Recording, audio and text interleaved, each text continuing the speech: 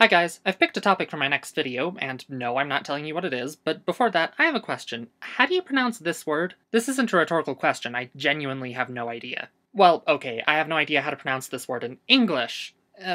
Okay, let me back up. I originally came up with this word back when I was in 8th grade, and I was a little bit obsessed with a language called Lojban. I'll probably be doing a whole video on Lojban at some point, but for now, all you need to know is that proper nouns in Lojban always have to begin and end in consonants, but my name in Meatspace both begins and ends in a vowel. So I came up with this thing to be my Lojban name. How I came up with it exactly is a bit of a long story. It doesn't mean anything in any language, but it has some interesting phonetic properties, and it relates to my Meatspace name in a cool way. Anyway, in Lojban it is pronounced Xidnaf, with a velar fricative at the beginning. In one of my first videos I call myself Xidnaf at the beginning, but since then I've kind of realized that all my videos are in English, and all the titles are in English, and all the comments are...